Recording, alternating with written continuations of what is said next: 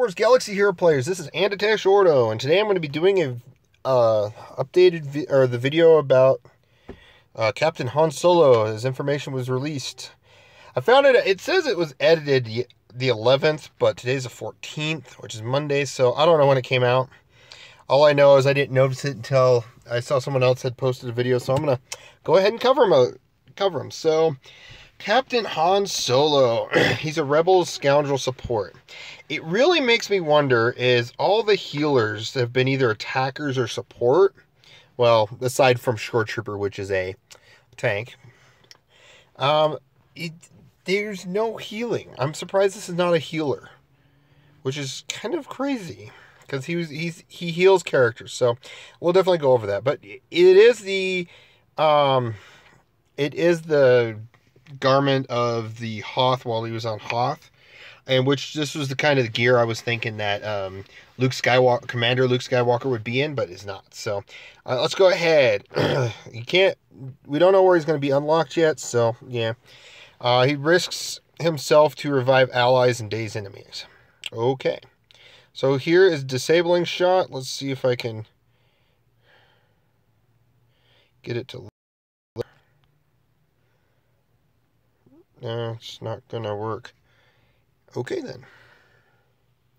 So it says deal physical damage to target enemy and inflict daze for 2 turns. Empire targets can't resist or evade and take double damage from this attack. If Han is at full health, gain 30% turn meter. So Empire enemies have to be dazed. It's a permanent daze, unfortunately. But it still works. It's like a basic daze. Like, we're starting to get a little more characters with daze popping up, just to, you know, kind of control the counterattacks and the assists. So, yeah, it's going to be interesting. Hunker down. This is what it looks like. Whoosh. All those. So, dispel all debuffs on Han and target ally, and they both recover health equal to 40% of max Han's max health, and 25% turn meter. This is if it's maxed out, obviously. Then, if target ally has full health, they also recover 20% protection. This is something that you don't see in healers, which I hope they kind of update with, like, the Night Sisters and all, is the fact of healers being able to heal protection if they're already kind of maxed out on health. They can kind of give some protection. That's whenever they decide to do the Night Sister faction pass. This ability's cooldown is reduced by 1 whenever an ally suffers a debuff. That is interesting. So if Vader does his Force Crush, and as long as it's not Zeta Vader, this cooldown is going to, you know, it'll come back and he'll be able to... Unfortunately, it's a targeted cleanse heal, but it's still a pretty good ability. Especially if you use this to keep a tank alive. Like, Shore Trooper heals himself up all the way and gives everyone protection, or he taunts and then everyone gets critical immunity. And then he goes next. He could just use this on Shore Trooper and boom. They also gain some protection and that helps him out. He helps Thrawn out because Thrawn can do the same thing. So it's kind of nice. Then his special ability. Okay, he has a special and a unique. Yep. His second special ability is Search and Rescue. Boom, boom, boom. Kind of makes sense because he was on Hoth looking for Luke Skywalker. So revive a random defeated ally at 1% health and 0% turn meter. Whoa, that's interesting. If the ally is a rebel ally, they recover 50% health and gain 50% turn meter. The one thing I have a downside to this is once he comes at full 1% health and someone goes next, they could easily just wipe it out again. So unless it actually also heals, but this also only heals rebel allies, which is kind of unfortunate. To, like, if it healed like the ally just at 35% health and then rebel allies gain 25% more health, you know, that would make sense. But they didn't do that, but it's whatever. A lot of revives. The only, like, the best revivers in the game are Old Daka and Ewok Elder. Ewok Elder has 2 special abilities, reviving, and Old Doc has 1 special and 1 unique. Then in Nick of Time, his unique ability. Captain Han Solo has a 15% crit chance and 30% crit damage. In addition, at the end of his turn, Han recovers health equal to 10% of his max health. If Han is already full health, the least healthy ally is healed instead. Wow, that's nice. So you really throw health mods and some speed mods on him, or health mods with speed, secondaries and primary.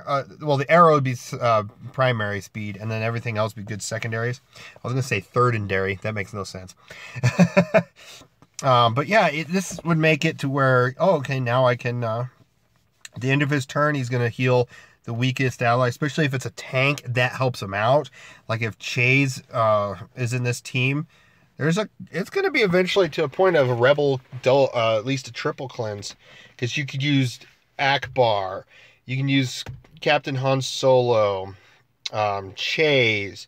That's 4 right there, and then you use someone else, and like R2 or something like that, and then you got this super healthy team of healing characters, and you got a kind of a triple cleanse team for rebels, but not super triple cleanse like the current ones: Chase, Rex, General Kenobi, and Darth Nihilus. So yeah, it's whatever.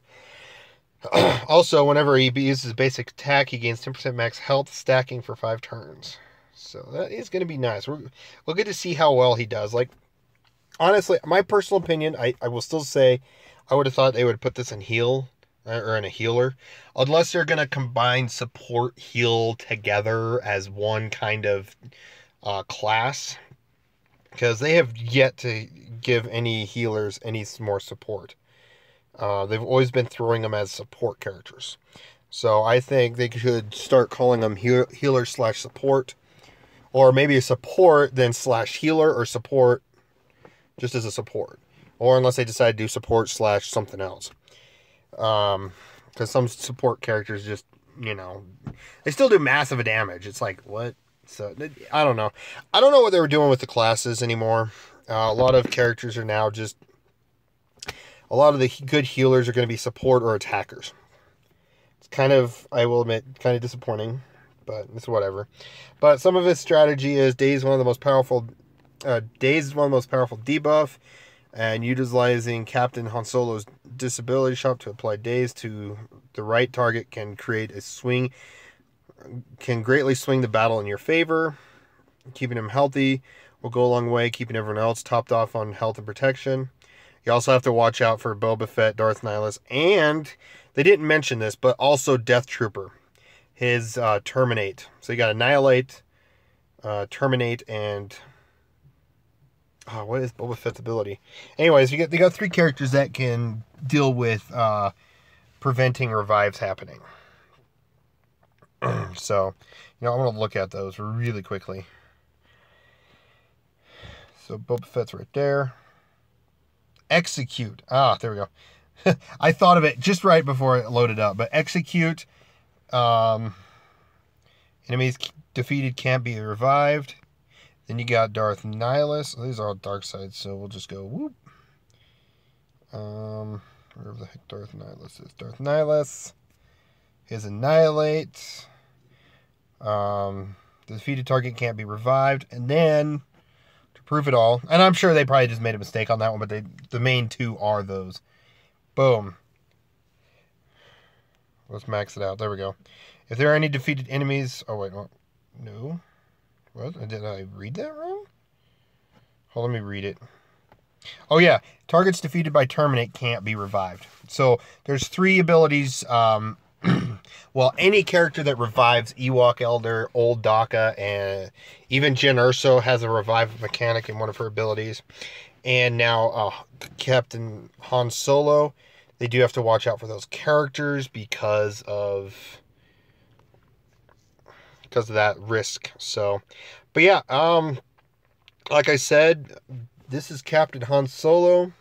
Like I said, I do hope they do something with these, the change of me personally, change of classes to figure out what they're going to do with it. But yeah, thanks for watching. Let me know what you guys think about Captain Han Solo. Please like, comment, and subscribe, and even share if you can. Be much appreciated, and you guys have a wonderful day.